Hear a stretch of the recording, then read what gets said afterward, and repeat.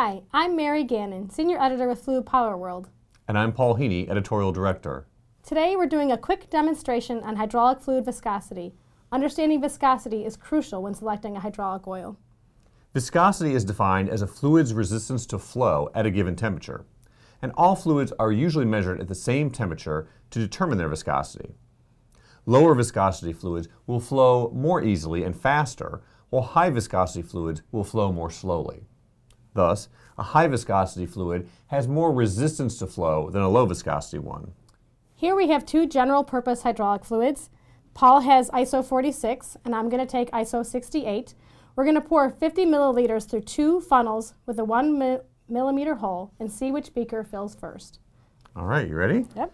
On your marks, get set, go. Ooh. Come on. ISO 68's not moving. I think mine's going to win, Mary. I think you're right. Mine's taking a long time to do anything here.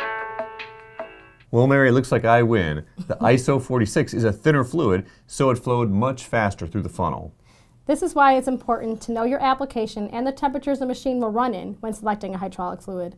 Because if the viscosity is too high, it may lose lubricity, increase friction and energy use, and move sluggishly. But if it's too low, you may experience excessive wear, leakage, and inefficiencies. Mine's still going. Well, that's all we have time for today.